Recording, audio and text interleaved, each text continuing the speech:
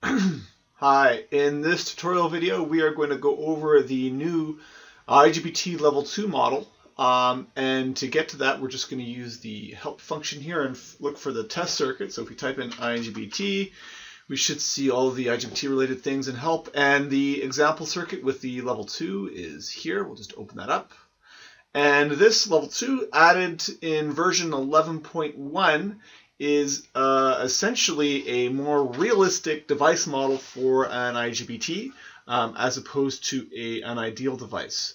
So this device now uses a voltage referenced over here to the source of the switch, and the parameters for this device, this is an IXYS device here, the IXXH. So we've got the data sheet here, and we can look at the parameters and how they drive in. So 650 volts for VCE is there. Gate threshold voltage comes from right here, VGE.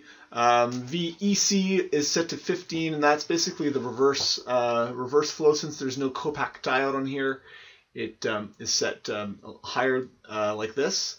What else are we looking at here? Transconductance 52. If we come in here, we're looking here, transconductance, the numbers are here.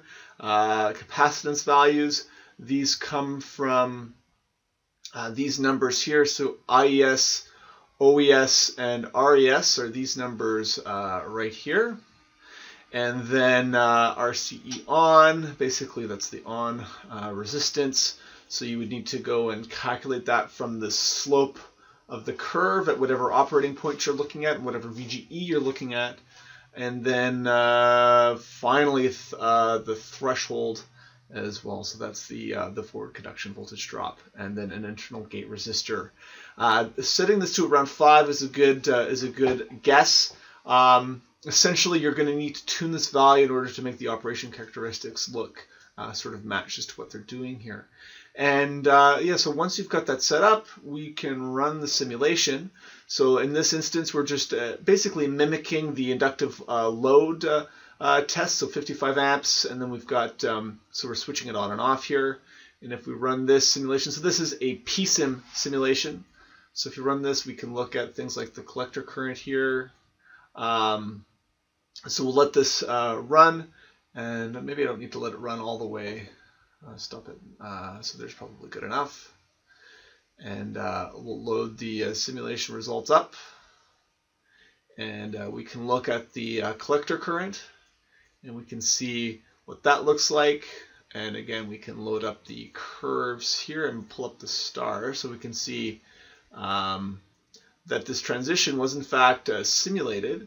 So that's the on side, and then if we zoom back out and take a peek at the off transition, what that looks like there. And then we can also take a quick peek at things like, if we look at the instantaneous power lost, we can see this is the on losses. So the if we pull up the voltage across the device here, so there's the voltage across. If we look in, so this power loss is the switching loss, and that's basically the current times the voltage here. And then if we come back and look at the off side, this is giving us the off losses as well, so the integral here. And then you can compare these numbers versus the data sheet. So this model is not meant to be a, oh yeah, we can also look at the gate voltage here, V gate, and what that looks like. So here's a look at the gate voltage on the on transition.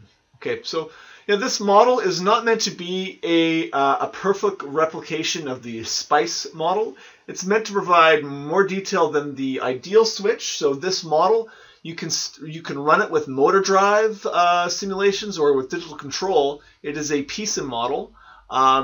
You know, coming up with the parameters here, there's information inside of the help. So have a look to see what the information is here.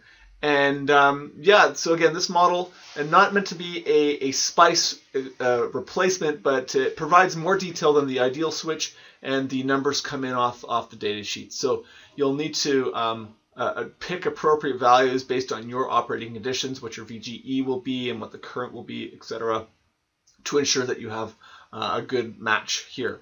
Okay, that's it for this tutorial video. Look for more videos covering new releases of version 11.1.